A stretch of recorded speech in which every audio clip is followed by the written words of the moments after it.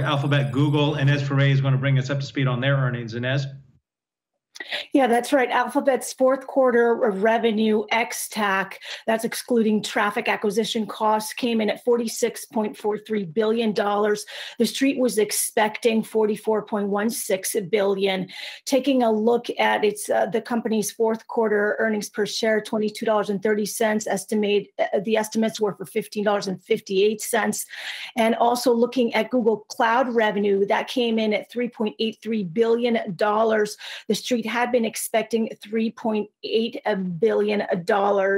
Alphabet's CFO saying our fourth quarter performance with revenues of $56.9 billion, driven by search and YouTube as consumer and business activity recovered from earlier in this year. Very important that this year also, this quarter, it was the first time the company was breaking out its cloud unit, broken out as a separate segment.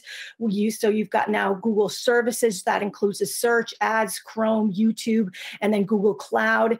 And that cloud revenue beat expectations. And then other bets, and those are the moonshot sort of projects, including Waymo. And analysts had really been expecting that the sum of the parts would be very valuable when valuing the company, so to speak, valuable information.